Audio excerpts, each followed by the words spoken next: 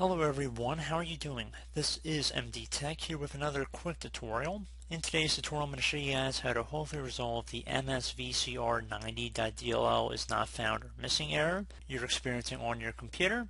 So hopefully this shouldn't be that part of a tutorial for you guys to follow along with, and we're going to jump right into it.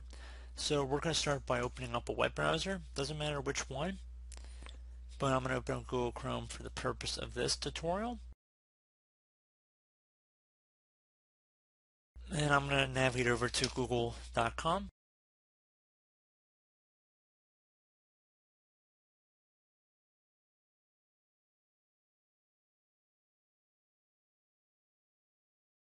And into Google, you want to type in Visual C++ 2008 redistributable package.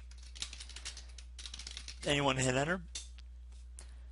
Best match should be for download Microsoft Visual C++ 2008 redistributable package. Just left click on that.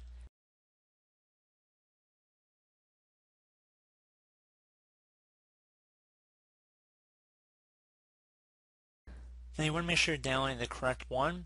So you see when we went back to the Google results, this is actually the 32-bit version. So if you're running a 32-bit operating system, you want to select this one. If you're not, you want to go back and then just select this other link here, because you can tell the difference a little bit when you're actually clicking on it. So the second one actually took us to a 64-bit download.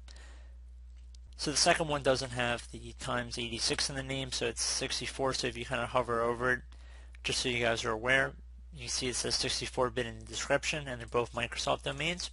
However, I am going to be using the 32-bit one for this tutorial because it's a 32-bit machine. And then I'm going to select download.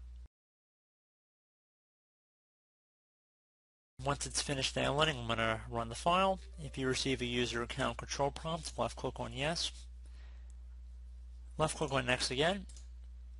And then you want to check mark I have read and accept the license terms. Left click on install. You can close out of your web browser as well at this time.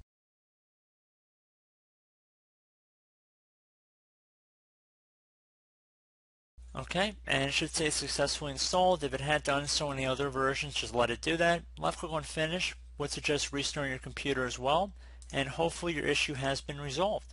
So as always, thank you guys for watching this brief tutorial. Do hope I was able to help you out, and as always, thanks for watching, and I look forward to catching you all in the next tutorial.